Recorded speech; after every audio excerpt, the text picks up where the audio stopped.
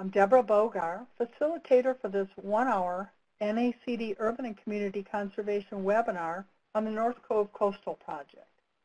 This webinar is being recorded and will be posted on NACD's website along with the presentation PDF and video for your future access.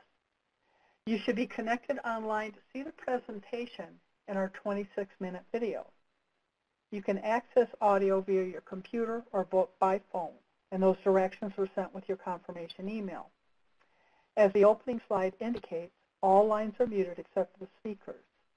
I'll open the chat area after the presentation so you can type in your questions and comments, and we'll take as many as we can. You might want to jot them down during the presentation. In this webinar system, the transitions will take a few seconds as the slides load, especially nowadays, so don't worry that it's your computer. And speaking of the video, for those who are listening by phone, here are special instructions for the video audio. You go to the speaker icon, the green one up at the top, just to the right of the word audio. Click on that and make sure mute conference audio only is clicked. If you're listening to audio through your computer, no action is needed. And I'll give those reminders when we start the video. We'll start with comments from our host, Ron Rohal, Chair of NACD's Urban and Community Resource Policy Group, which is a subcommittee of our Natural Resources Policy Committee. Ron?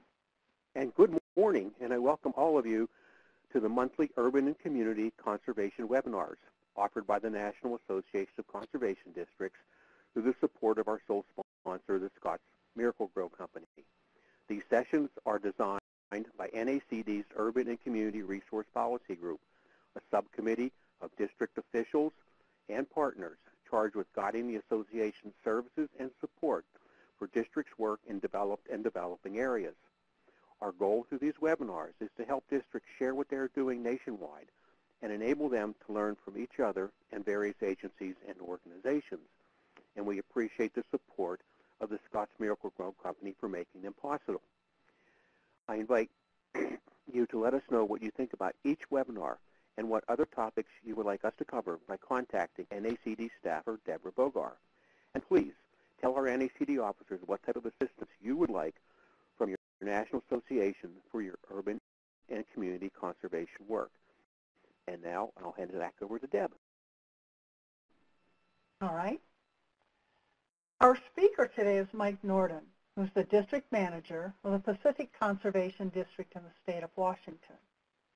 Mike is delayed by about 15 minutes, so we've agreed to show the video that he's included. It's a 26-minute video, and I'm going to switch over to that.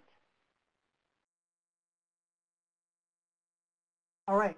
Again, for those of you listening by phone, go up above the slide and click on that little speaker and make sure mute conference audio only is clicked. And with that, I'm going to start the video. And fingers crossed that it goes smoothly. This is the fastest eroding place on the entire West Coast. 50 years ago, this area was part of a town called North Cove, which extended 3 miles out. More than 100 homes have sunk into the Pacific here since the 1960s. What's this line here? That's the new erosion. This has occurred within the last 2 years now. You guys saw this coming, didn't you? That you were going to lose the house to the Pacific Ocean. Yes, when we bought the property back in the 80s, we knew eventually it would come to us. Preserving the memory and whatever else. That's the mentality. Very good. Justin, thank you very much. We appreciate it. His house now down there. This is home. This is why would we move? Why would we not make an effort to save our home?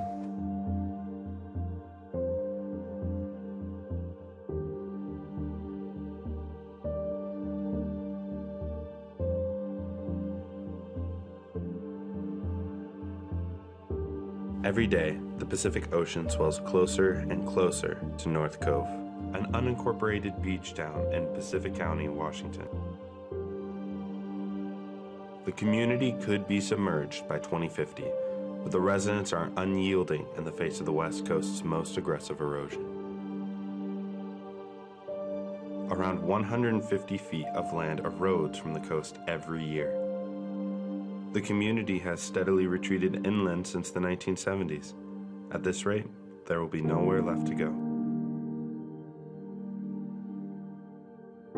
There's no census of the area, no population count, but there's a rich history of cranberry farmers, clam diggers, crab fishermen, and wanderers.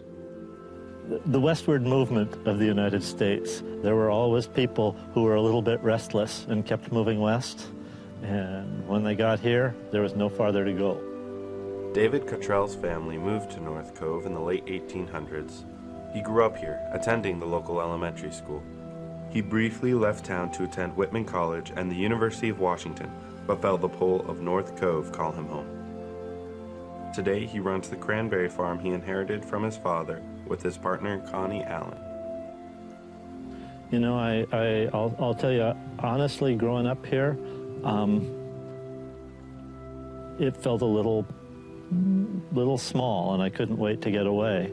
But it wasn't really until I had gone out and seen a bit of the world that I realized what it meant to have a community where you were multi-generational and where you knew the families and your grandfather who had known their grandfather, and there's just a sense of place that I took for granted until I saw what it was like to go out and see people who lived their lives nowhere near where they were born and didn't have family around.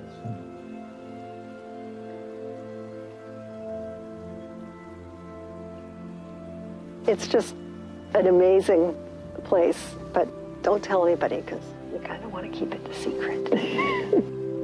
When Connie and David aren't busy harvesting cranberries, David's working at his second job as the chairman of the Pacific County Drainage District. It's one of those jobs that I say sometimes that I got a specialty in jobs that pay no money and get everybody angry at you. It's a niche I've found, and not a lot of competition for it. But these are the things that keep a community running. David's role as the Drainage District Chairman left him with the difficult challenge of protecting the cranberry bogs from flooding. If you're not stopping the water from flooding and destroying people's homes and livelihoods, you're not doing your business at a drainage district. Managing a drainage district in North Cove isn't an easy job. The town was built on a sand spit. Ever since people settled here, the town's foundations were prone to shifting with the dunes. Sand swept on and off North Cove's beaches in a cycle. Winter storms would wash it away, but the sand would return with the summer wind to build the coast back up.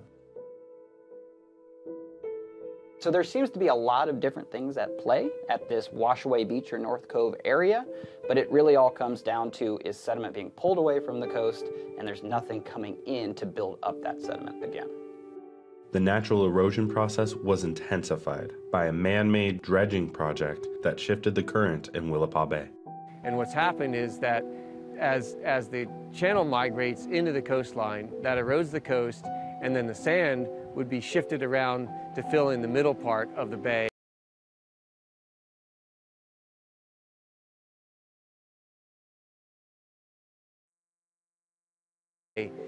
South of the channel. North Cove residents dismantled the local lighthouse, David's elementary school, and the local Grange Hall to stop them from falling into the ocean as the shore moved closer and closer. Soon, homes fell over the edge as well.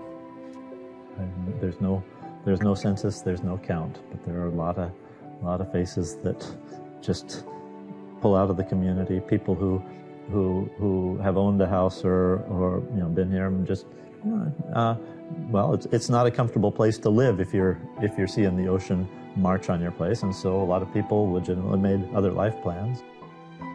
The choice to move became more pressing in 2007 when a winter storm devastated the community for 10 days. Access to the road was cut off, and emergency services couldn't get to town. Well, I'll tell you, that 2007 storm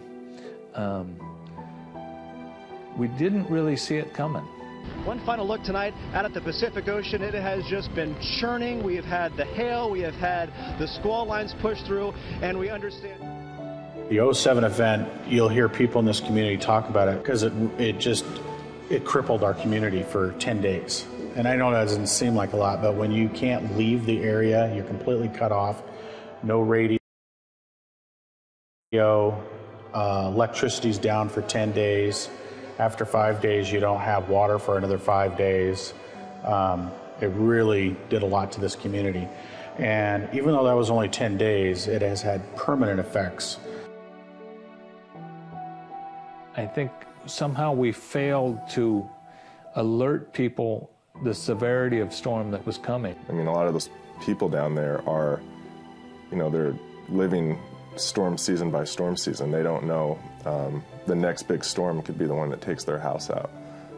So they're really kind of taking it day by day down there. The threat that storm surges posed to North Cove residents became a reality for Richard and Diane Harris in 2008. We bought a house in 2000 over on Whipple Avenue, which isn't too far from right here, in North Cove. Remember, it was summer 2008, we could tell that the beach was eroding in front of us. And it was we're talking a couple hundred feet out there, but there was a great big drop-off that was starting. And I remember saying to this is the start of where we're going to lose our house. It started like really washing away probably within 2 weeks. Yeah.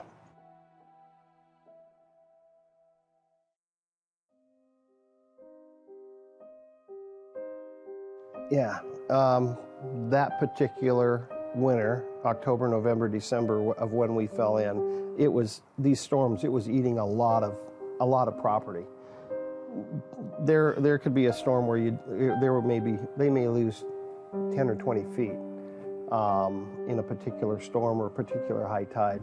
So we had a lot of rain, a lot of storms, a lot of high tides, and we went fast. It was sad. 547 acres of land will erode by 2060 if the erosion isn't stopped.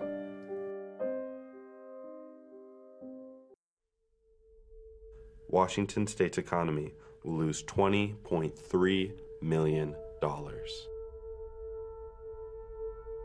Soon, this devastation gained international attention and became the story of North Cove. Outlets made the erosion a media spectacle. North Cove was renamed Washaway Beach. On Washaway Beach. Live on Washaway Beach. Here on Washaway Beach. And called Washaway Beach, after all. The erosion in North Cove, often referred to as Washaway Beach, is at a magnitude that is just huge when we think about erosion rates. So the number that's thrown out a lot is like 100 feet per year, and that is just astronomical in terms of scale. So that is the fastest rates of coastal erosion anywhere on the west coast of the United States. And so you can see it in person where entire town blocks are falling into the ocean each and every year. The coastal erosion that's occurring at North Cove right now has potential to be a pretty significant impact to the local community and their economy. As people's homes erode and fall into the ocean, people leave the area. They don't have anywhere to live. As those people leave, then local businesses that depend on those people to shop in their stores and eat at their restaurants, those businesses struggle as well. If nothing's done or if there's a failure here, it'll destroy the community. It'll completely cut off that landmass going out from Westport to North Cove. It'll just be gone. Then there are, the people that rely on tourism, that'll be over. Home prices will just drop to nothing. The whole community would be destroyed. Cranberry farming is the prominent industry down in North Cove and Pacific County. It's a multi-million-dollar industry. There's a lot of third, fourth generation cranberry farmers down there that are threatened by the coastal erosion. I mean, it's really one big storm event is all it would take to get that saltwater infiltration into the cranberry bogs. If it wasn't for tide gates on both ends.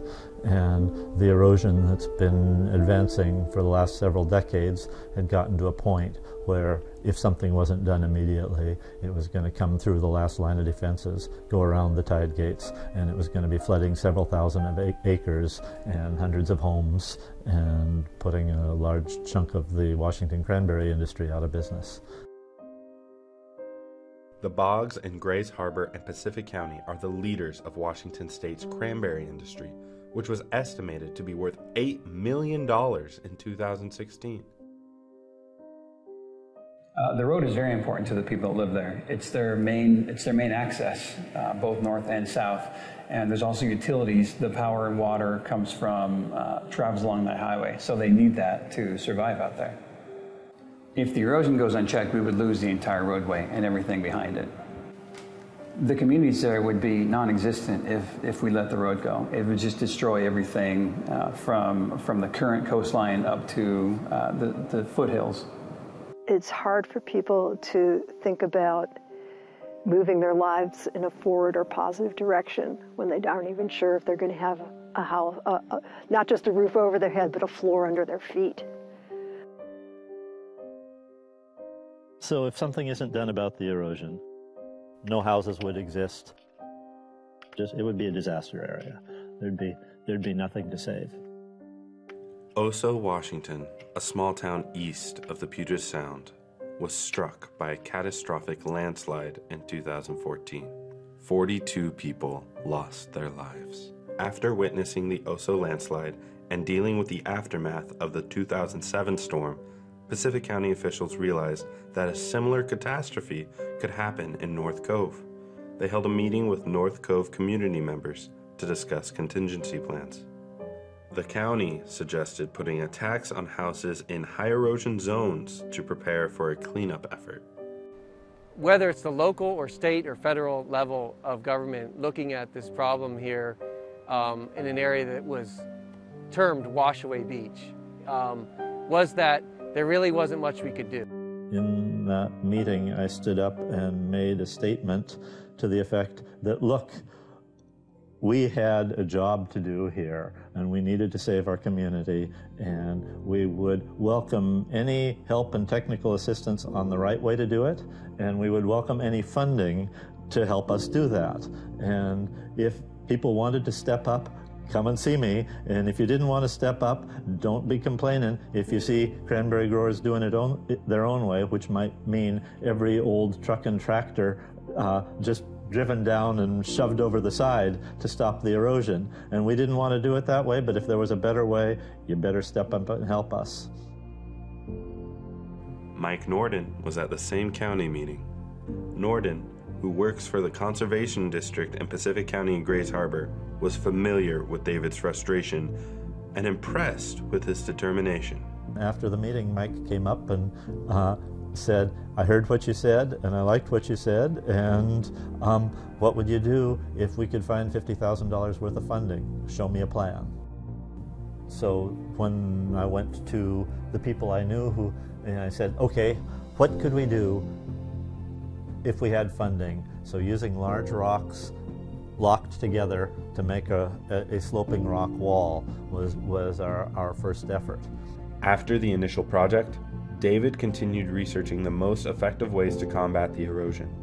With guidance from coastal engineer George Kaminsky, funds from the Conservation District, and donations from residents, North Cove started to craft a revetment wall of its own. A group of engineers from Department of Transportation was out talking to us, and they were starting to do their first test project on the dynamic revetment down there, and we were looking at some of the problems where we just couldn't figure out how to defend these really steep sandbanks. They said, you should check out dynamic revetment, and they gave me just the phrase and a couple of names of people who'd published papers before.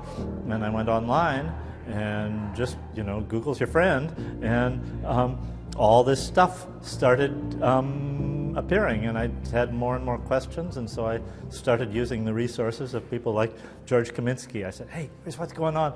This is what seems to be happening. Does this make sense to you? And he'd send me somebody else's thesis that he'd co-authored, and so I just started on this really rapid self-education process on trying to figure out this what science was out there and how it applied in our situation.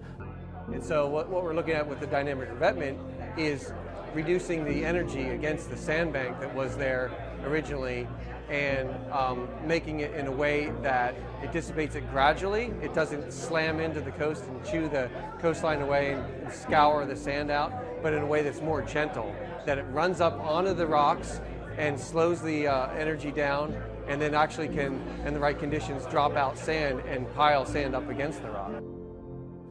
As North Cove struggled to fight the waves, Shoalwater Tribe was experiencing erosion threats of their own. Almost all the tribes, including us on the coast, are planning an uphill move. Well, it takes a lot of money to go uphill, and you lose your traditional lands, which you're trying to fight to save. But that's our only thing that we'll be able to do, because erosion happens fast. Shoalwater Tribal Chair Charlene Nelson contacted David, Connie, the Department of Transportation, Pacific County, and the Conservation District. She invited them to the reservation to share information about their efforts to address the erosion. This group of local leaders became known as WECAN, or Willapa Erosion Control Action Now. The members have been learning from one another as they continue to work towards a solution. You have to go about it a different way, and people have to look at it. We can do something, and we actually started the gathering, meeting, and we named it We Can. As they are doing research, they've been sharing the data with us. As we've been going out and doing the trial and error adaptive management and learning things there, we've been sharing with them. And so what you've been seeing, if you were to trace back through our project and their project, you'd see the two converging as we each learn from each other. With WECAN's help, Pacific County hired global engineering firm Mott MacDonald to look into engineering a bigger project. They hope to implement a dynamic revetment wall all along the coast, from North Cove to Tokeland, if they can find the funding. In addition to protecting the coast, this project will help coastal engineers understand how dynamic revetment works, so it can be replicated in places struggling with erosion, like North Cove. For a project on that scale, yeah, that's going to require state funding. And that's going to be, well, you saw some of the numbers tonight. Those are approximate, and there's still a lot of hammering out to be done. But that's what it would take to do a one-time large-scale fix. As community members joined the We Can committee, Connie and local store owner Jeanette Hudson began their mission to change the public perception of North Cove. Well, the idea that we needed to lose that moniker of Washaway started with Charlene Nelson from the tribe. And she just talked about how names really have much more of an effect than just the syllables that they are, and that we needed to think of this area differently. Because nobody believed beyond the word Washaway, which is not, it's the name of the area, it's North Cove. And it became, a negative, extremely negative, well, what can you do? It's going to wash away. Well, we don't think so. Well, when I have patrons come in the shop, I acknowledge Washaway Beach and let them know it's really iconic, but we're doing a campaign now, it's called Washaway No More. And it's about erosion control and how to save our beach, and we're all paying it forward to make a little bit of difference. Actually, in our shop, we have a campaign going. You can buy a hoodie, a tank top, an apron for $15, and it says Washaway No More, and it puts 2 cubic yards of rock on our beach. I like the idea of the no more as being a very strident way of making that statement. To me, it started as a line in the sand. This started in late 2017 that no more houses were going to go in. We're going to do whatever it took for that to happen, and that has been true. not only did no houses go in since then, but this year no trees have gone in either. And maybe next year no land will go in. So we're keeping it here. I really think that North Cove is going through a strong identity, and a lot of that is pulling together and making a big change here. It used to be centered a lot more around the shellfish industry, but it's become more of an artist community. There's a lot of people who are here who, yes, they have other jobs. They may do some substitute teaching, but they also are phenomenal artists that are known not just in this area, but outside. And I think it's got a lot going for that as far as being a very inspiring place to live. We're all interconnected, and we all value each other's opinions, and we all have actually collaborated to make a difference on like different issues, or the economy out here. We're trying to bring in commerce, and we're helping each other and networking. So no, I really love it out here. I'm glad I'm out here, even if it's for a short duration. I'm gonna ride the wave. The future may be murky, but the residents of North Cove continue rallying against the waves. The most important thing is the voices of the people that are here. I mean, when they speak, that's what needs to be listened to. Being able to step into it slowly has really changed the viewpoint of it. There is something we can do here. It's not a lost cause. I tend to think of it like a lot of farmers do, of one crop at a time. It's kind of like the erosion that comes in the opposite season, that comes in the winters. And if we can get through one winter at a time on the erosion and one harvest at a time on the cranberries, everything will be just fine. It is such a life of contradictions, because it's exciting. It has an element of danger in it. I think for most of us who live on the edge, it just creates a heightened level of aliveness, a recognition that everything that we have and own and cherish that's material could disappear. And then so our connection is much more with those things that are going to stick around. The sand will always be here. The waves will always be here. And that edge between the sand and the waves sometimes changes.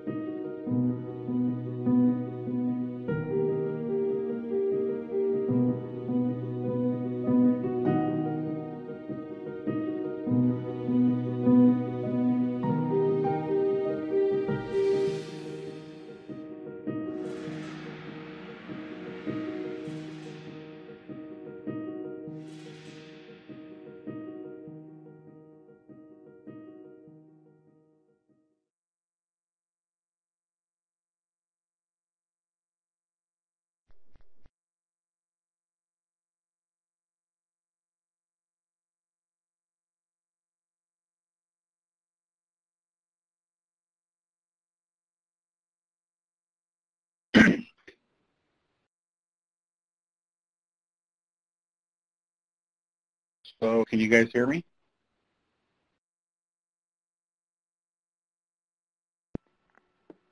Yeah, we can hear you.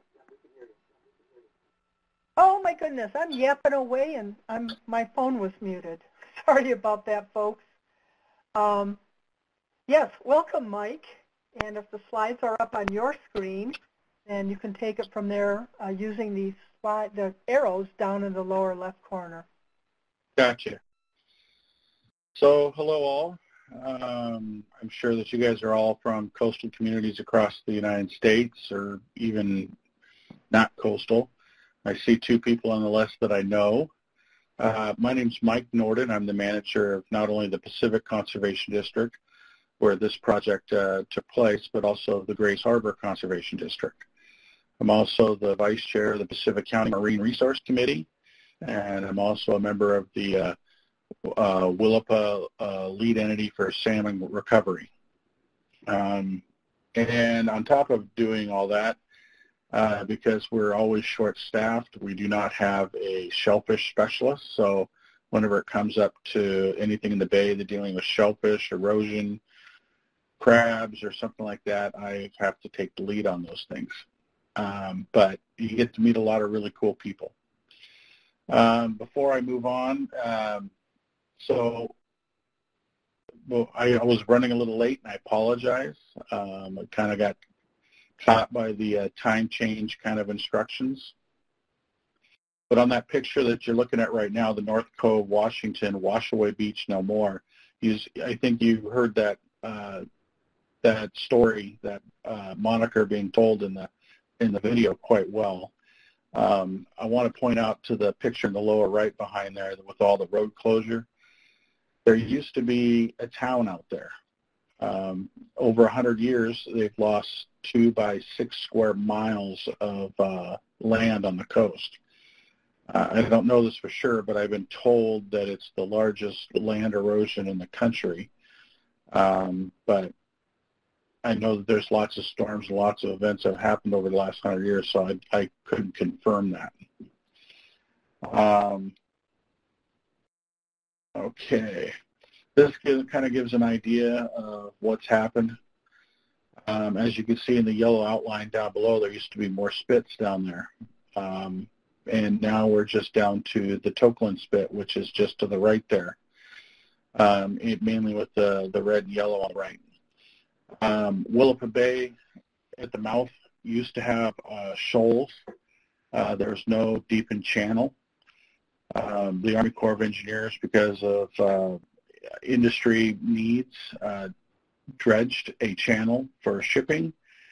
And what they didn't realize or didn't think of was that the Willapa Bay is such a large estuary that tidal change twice a day is twice the energy of the mouth of Mississippi. So it just started chewing away in one spot instead of having all that energy spanned over 7 miles.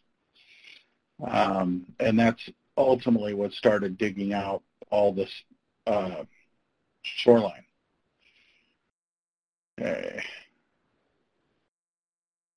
This is where we're at now, and or pretty close to.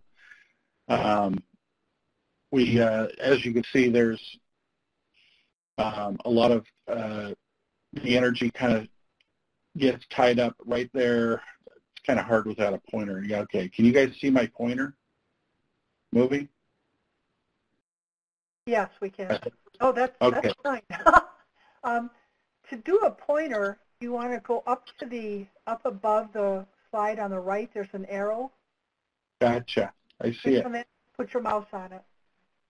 Okay, so this little knob right here in the dead center of the map is a guy's house, and the land actually used to be further out here, and he saw the writing on the wall, and unlike where everybody else was, their houses were going into the ocean, he had the means to pay to have, he started burying rock in his yard, and eventually when the shoreline got there, it wrapped around his house, and he didn't need any permitting because it was already there. So this has become kind of a groin here. There's also a groin that was built years ago to try and work on this issue way down here. Further down off the map is the Tokeland property, and I'll talk more about that later. But this is the work area for the Conservation District, this whole colored area that we've been monitoring. The right here is the Grayland the Grayland ditch, and this ditch goes all the way here, and it actually goes all the way to the next harbor, Grays Harbor. The highest elevation point is 15 feet.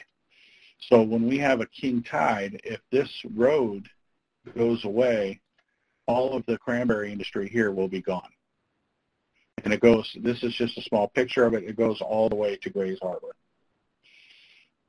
This point here, where it's red right here, just outside here used to be a parking lot and bathrooms for the state parks, and the beach approach used to go all the way out here. And that was gone, taken away in just 1 week of storms. So, yeah, that's where the video is supposed to be. Okay, so details of the project. So what you're looking here is phase 2 of our project. Before this, phase 1 was right here was a small test site that we did for about $50,000, and it worked very well. We did put in riprap there and then buried it in sand and then covered in wood. It's kind of a high bank, but we did that because just behind here is a National Historic Site, so we chose that as the first attempt to try and slow the shoreline from eroding so we could save that historical site. But each one of these sections here, by the way, this is that house again, and here it is here to split the screen up. And then the Grayland ditch is right down here. So we have different types of engineering, everything from the difference between a regular dynamic revetment is the regular dynamic revetment is a long, stretched out, flat 4-to-1 ratio cobbling of the beach. The high dynamic revetment is where we pile it onto the shoreline because they're a higher slope, and then in hopes everything would just kind of mellow out and do what it's supposed to do. As you saw in the video, they place it, and then the shoreline or the ocean does what it needs to do with the cobbled rock. All of the area here, not only did we put some kind of cobbled rock, but also we've been placing lots of wood, not engineered, not tied, but just on the shoreline. And then we've been placing on the high berms sand and doing vegetation. We are actually into the third phase now, to where we've taken everything that you see here and added it. We're putting it up to 18.5 feet and going to a 5-to-1 ratio, or as David Cottrell in the video would say, putting another coat of paint on, putting a little bit more rock there. So this is kind of what it looks like. You get, actually I got these pictures wrong. So this first one, this is what it looks like when it's placed. The left side is what it looks like after the shoreline normalizes, moves the wood around, moves the cobbled, and puts it how it wants it. The interesting thing is what I found when I'm out there, I don't know how to mimic this, but is one of the most unique sounds hearing that we've hit the rock. It's kind of a weird quaking rock, I don't know, shaking sound, but it's very calming. It's a pretty cool thing. And this design comes from looking at natural formations up and down the Oregon and Washington coast.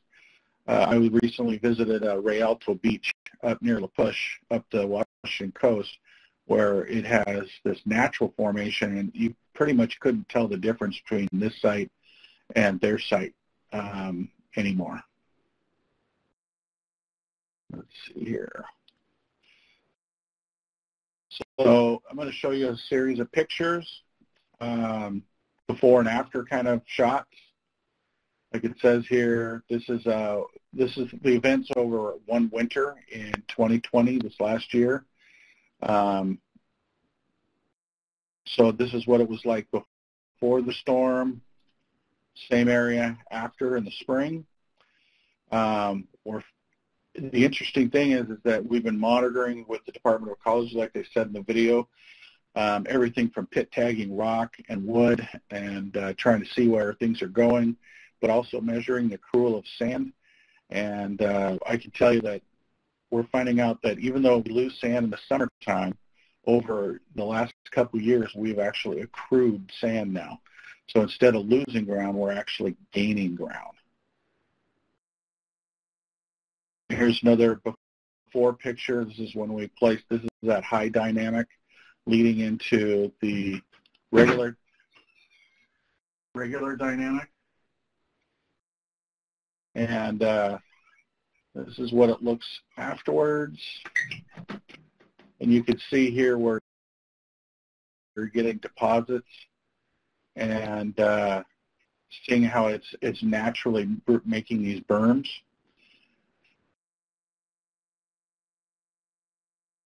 And as I said before, Willapa Bay is quite big.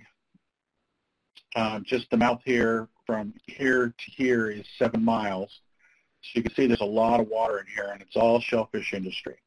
And I wanted to, after talking about the project, because you saw the video and everything, I wanted to highlight some of the other problems we're dealing with that are also tied to the North Cove. So we had Spartina all up and down the bay. We had over 9,000 acres of it. We had a massive program to get rid of it. We're down to less than 2 acres of it spread over the bay. But because of that, the sediment has kind of gone a little crazy in the bay and also up in Grace Harbor. So we have a sediment study going on right now, the sediment transport number 2. And we're looking at the effects of dredging and how to use best management practices to hold it back, and trying to, same along with the North Cove issue, we're having erosion all over the place. So we're looking into that. We have, once you took the Spartina out, which was an invasive species for here, I know it's a native species on the East Coast, but it's not supposed to be here. But after that went out, we've had an explosion of burrowing shrimp and invasive japonica eelgrass and green crab. And we have programs that are trying to deal with that too, including doing a drone footage, doing a scan over the landscape and being able to map out burrow counts and japonica areas, mapping it out. Working with NOAA and PNNL, which is the Pacific North. Anyway, it's the Pacific Power Federal guys out of our area. This is burrowing shrimp. It turns the substrate into a putrid mess, and you can't grow shellfish in it. They sink. Oh, by the way, I'm backing up on the slide here. Everything in blue in this picture are privately owned tide beds. So the shellfish growers have owned tide beds since before tidelands, since pre-state. The green is state ground. Sorry about that. It is state ground, and there's a lot of leased activities in those areas. Okay, and just for your education, this is the difference between a native eelgrass, Zostra marina is the thicker blade, and Zostra japonica is this thinner blade. Zostra japonica lays down and collects sediment and once again creates a putrid mess, to where the native stands up and is more of it's a filter.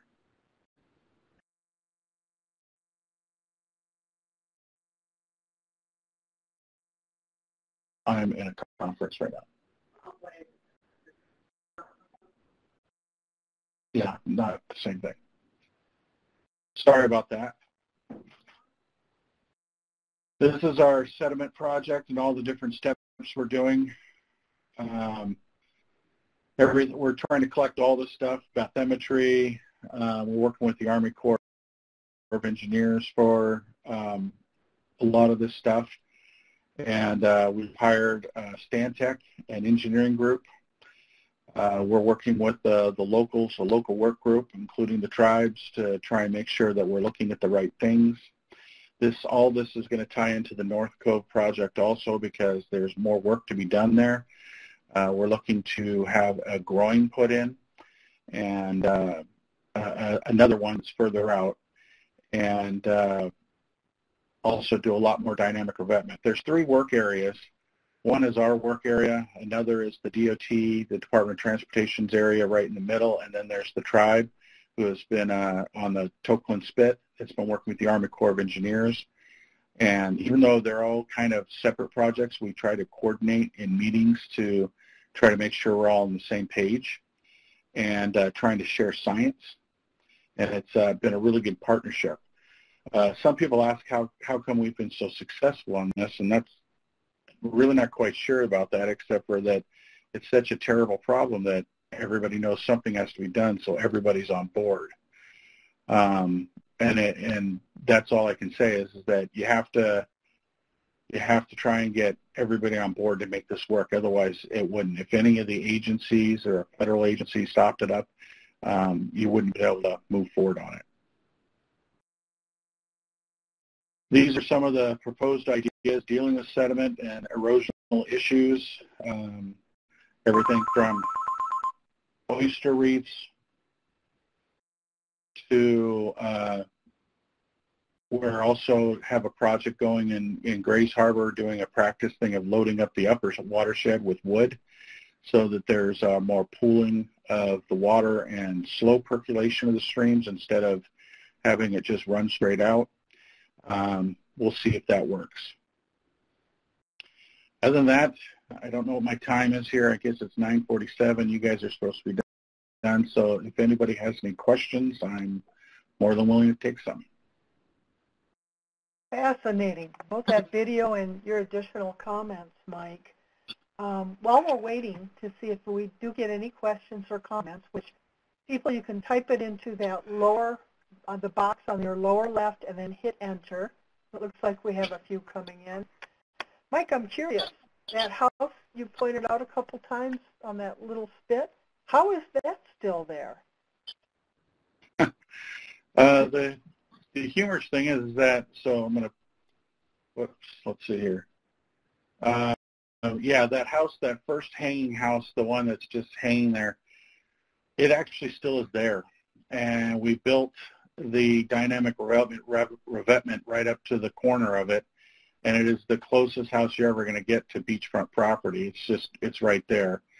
And it just, we started saving the ground, and it survived. A lot of the houses in the area are now off the tax code because, you know, the county trying to help these people out that are losing ground. Our goal is to start accruing land and get those houses back on the tax rolls. Cool. Interesting. All right, we have 2 so far from Victoria. Is there a moratorium on development in the area? I heard Connie say no houses, no trees, no land. Could you elaborate? Also, yeah, how many miles total is the project? The project area for our part is 1.2 miles, but that's just our part. The DOT area is about 3/4 of a mile, and the Tokeland Spit, and basically all they did is they put sand out there, which there is a snowy plover issue where we're also trying to restore habitat for snowy plover, which prefers sand beaches. So the Tokeland Spit is mainly sand, and they keep putting more sand there. And it'll be a constant, they'll constantly have to be repairing that. But their area is about 3 miles long. Okay. As far as the moratorium issue, yes, there is a moratorium of building in the area, any houses, but that's kind of loose in the way to where some people have gone in and put motorhomes or single wides in there because they still have property and they're still allowed to use their property. But over the last 2 years, since we've been having successes, like I said, we're hoping to get people back onto the tax rolls and, go back to business as usual, I guess. Okay. From Chuck, we have, what is the purpose of wood on top of revetment? And don't waves take them away? So we understand that the ocean takes away just as much as it gives, and what we have found with this, most of this wood that we place out there, we try to interlink them, lay on top of each other. When the wave action is so high in there, it actually pushes more wood in and creates a line barrier. And we put the wood in there because, well, first of all, it's good for habitat for birds and other critters, but also it does help hold the shoreline and the rock in there. In fact, we've been watching and making sure that some folks who like to collect firewood from the beach, that this area is a no spot to that. We did another project, a wood project down in on the Columbia River in the Chinook area, and we interlinked over 260 pieces of wood using cable and pilings. And that is also accruing sand down there because we were trying to save the last beach in the area there. Unfortunately, we're getting to be pretty good at this stuff, and but wood is always on the west coast here. It's a native structure for a lot of habitat around here and for shorelines. So we just try to mimic the natural as much as we possibly can. If it's worked in nature, it should work for us if we can re-engineer it. Cool. Also from Chuck, do the elevations of the revetment projects take into account sea level rise from climate change? Yeah, and that's the reason why we were modeled that we were told to go to 18.5 feet. The first version was 15 feet. And we were told that we probably should go up to 18.5 feet because king tides right now, they run about 15.5 feet. And the problem isn't just, as I think David said in the video, it's not so much the water getting over the shoreline. The problem is when the water wants to get back out. And if you don't have a good top to your bank, that's when you get a little bit of a crack in the shoreline in the sand and it just starts eroding away. So we need to have that bank up to 18.5 feet, cover it with vegetation, and that should, according to the engineers, that should do us pretty well. Like I said, we're going to try and put 2 groins further out, and that should help protect the shoreline a little bit more too, besides just the elevation. Honestly, to sea level rise is something that it hasn't affected us as much in our area because the way the continental shelf is, it actually lifts up in our area.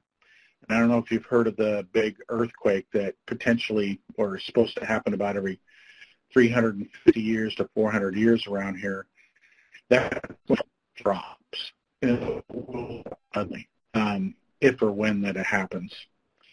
And I think that our issues at that point will be so extreme that I'm not quite sure that our 18.5 feet is going to matter very much at all.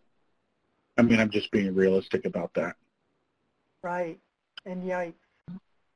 And the last question from Victoria, is there an estimate for longevity of the mitigation, or will you have to keep replacing riprap periodically? Well, and first of all, we're not using riprap. It is a smaller cobbled rock that actually can break down by the ocean. The ocean actually breaks it down and puts it into the shape and size it wants. Riprap is a larger rock, as probably a lot of you guys know. So we're not using that.